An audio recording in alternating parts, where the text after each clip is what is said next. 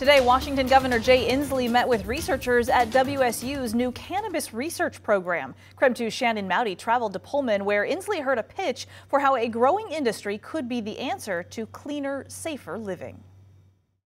Governor Jay Inslee was in Pullman to learn how hemp could play a big role in addressing Washington's housing crisis. What are we looking at here? Governor Inslee got a first look at what could become building blocks to the future of green living: fiber hemp. Advocates like Ashley Stallworth. And we can get that thermal barrier, right, for the house frame up in a matter of days, right? Not weeks, but days. Say it could be the answer to problems plaguing Washington homes.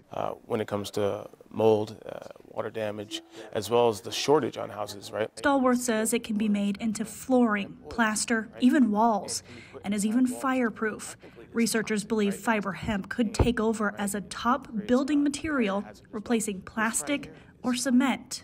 This is a non-toxic material, right? A lot of those materials that you just listed give off VOCs or volatile type of materials that literally can hurt humans. Friday's pitch to Governor Inslee from Snohomish-based Biofiber Industries and staff with WSU's Cannabis Policy Research and Outreach Program. Washington should invest in this growing industry. It used to sound like something that was a very hippy-dippy, right? Like people didn't really think that, hey, this would be a thing. Professor David Gang says the technology's already there. Right, exactly. Yeah, 4 years ago, there was like one processor in the whole United States for fiber hemp that was just getting themselves up and running.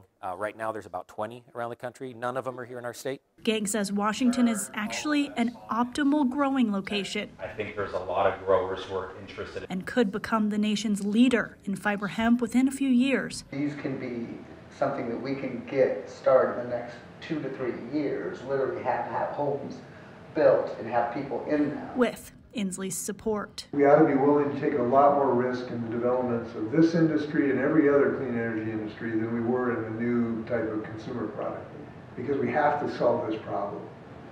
So we as a state ought to be willing to take more risks for new technologies and new products, this amongst them. That's how I look at this. Shannon Mowdy, KREM 2 News.